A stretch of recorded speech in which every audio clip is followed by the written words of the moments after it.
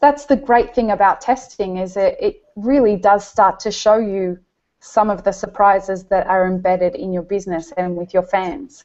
Andrew, I know you guys are doing a lot of testing and things constantly with all your businesses. What do you have to say about that?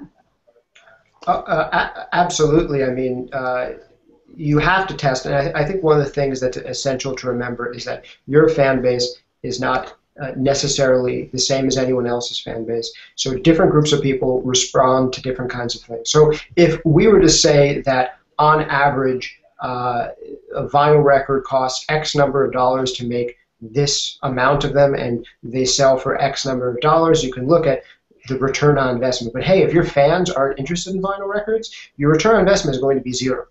So that's what I mean by testing. You can do offerings based on smaller batches where the ROI looks like it'll be lower. Hey, we're only pressing up 50 CDs right now, so our costs are going to be higher, so in a way our return on investment will be lower. But we get to test on that first batch, is this something that our fans respond to? Are they still interested in the physical product or not? And you can only find that out by offering it.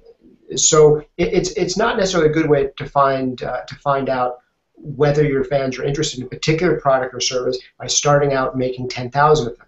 But if you can start out by making 50 of them, 500 of them, and offer them to a select portion of fans and see how they respond, then you've done something that resembles a test.